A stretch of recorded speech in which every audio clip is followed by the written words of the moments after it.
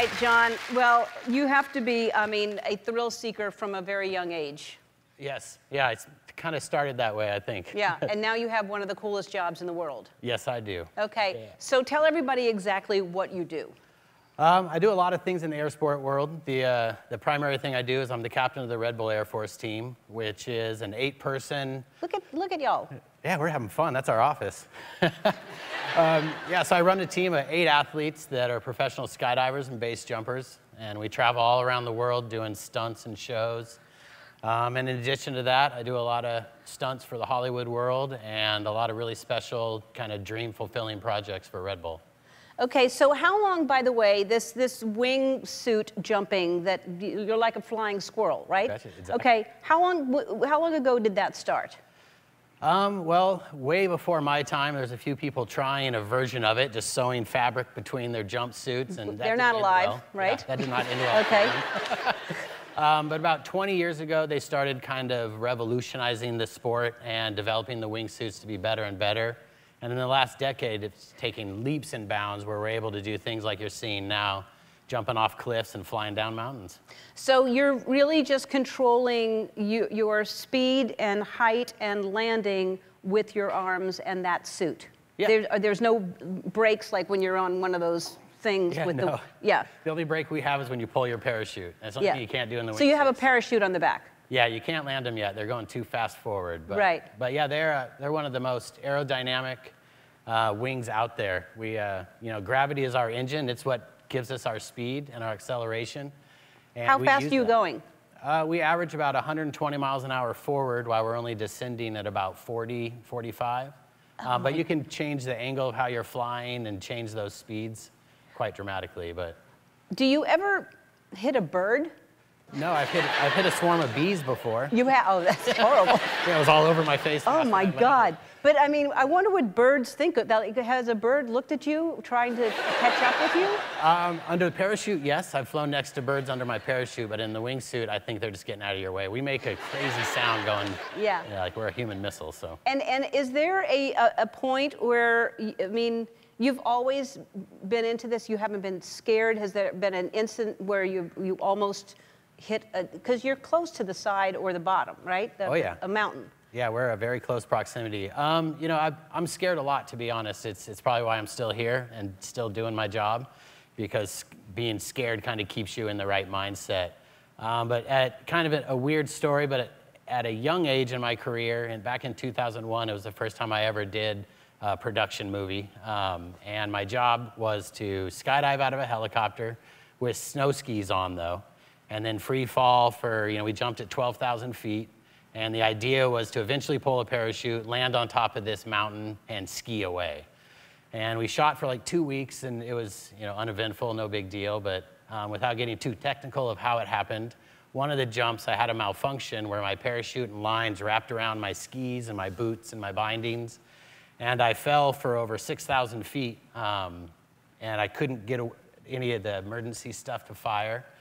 And I landed on top of a mountain, and I'm not making this up. It was in New Zealand. The mountain's name was Mount Invincible. And I impacted the mountain and went through a lot of like mental things. I never lost consciousness, and I was talking to myself, so I kind of got excited, like, wow, there is an afterlife, because here I am talking to myself. But long story short, about a minute of that went by, and the other stunt guy landed next to me, and I woke up. And did the whole wiggle my fingers and toes things, and I realized I didn't feel any pain, so I stood up, and I didn't break a single bone, and that was after falling 6,000 feet to impact. So. Was there snow? Did you go into snow?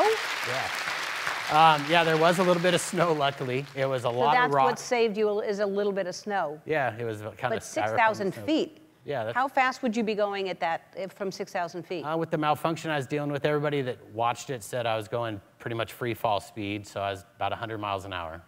And you didn't break a bone? Didn't break a bone. I kind of feel like I live in a parallel universe now that...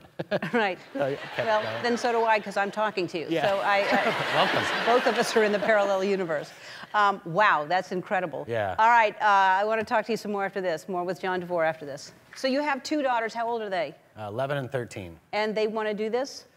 I don't know. I'm not pushing them to do it. They haven't directly come to me and said, I want to jump out of an airplane, but they're displaying signs of risk already. Like my daughter, I organized a fun project on Lake Tahoe, and we had helicopters out in the middle of the lake, and took her up in the helicopter and hovered 15, 20 feet in the air, and I told her she could jump if she wanted to, and so oh, there you go, yeah. So she climbed out of the helicopter and sent it. So then I realized right then that I'm probably in trouble when she gets old enough to jump. Wow. Well, when you have a helicopter and saying you can jump, I mean, she's gonna. Who wouldn't, right? Yeah, but there is some kind of, there's a difference in your brain than my brain. I mean, the fact that like thrill seekers have something, there's something different, right? Because you love that adrenaline rush.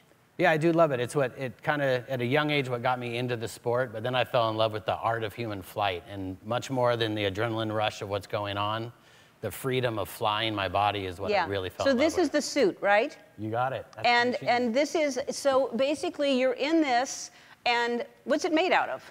I mean, I don't know all the tech behind it, but it's basically just a nylon fabric, and it's zero porosity, so the air won't bleed through it. Uh-huh. So you have pockets, you can carry cash? Yeah, all kinds of cash. Okay. But yeah, basically you'd unzip this and you'd climb inside. Right. As you can see, and these inlets here are on the front and back of the suit. What's that for? And so as soon as you jump off a cliff or out of an airplane, wind rushes into these and it pressurizes the suit. Oh. And then the suit feels almost like a fixed wing. It gets very strong and rigid. And then that turns into our foil that we then fly our bodies with more power than normal in these suits. Wow. Well, I can imagine, look, I can imagine how amazing and quiet, silent that must be. Well, you said it's not silent. It makes a lot of noise when you're flying? Well, stick your head out of a car going about 120 miles an hour, and that's what it sounds like. So it's not silent. But it's peaceful. Yeah. It wouldn't be, if I was in it, my screams would be louder than the sound of, it would just be me going, ah, the whole time. But I imagine that is a really cool sensation. I just can't imagine. But I would do the flying, the machines that you can kind of float the indoor skydiving, the wind tunnels. Yeah, indoor skydiving. I would do that. Yeah, they're amazing. Because you can't get hurt, right? Yeah, I mean, you could always run into the walls in there, but that's hard to do. So. Right.